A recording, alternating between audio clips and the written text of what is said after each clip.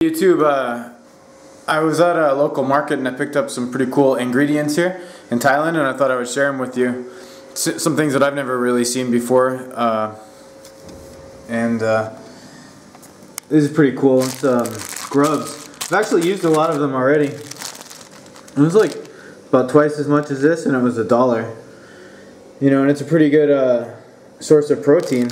Yeah, I just figured it'd be interesting to try them out. They're not flavored. You know, some of the insects that they sell, they have a lot of salt and spices on them, but these are just plain, and I, just put them in with my rice.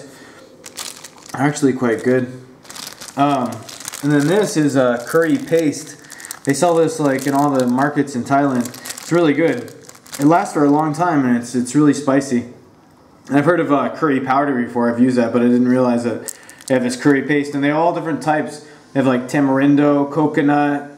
You know, and again, I've used quite a bit of this, and this was 10 baht, which is like 33 cents.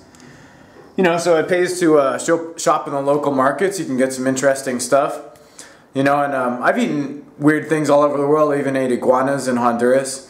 I don't know, would you guys be willing to eat like insects or iguanas or grubs? I mean, it's survival, right? I mean, you might have to eat anything. Snakes, grubs, crickets to survive, so just get used to it now.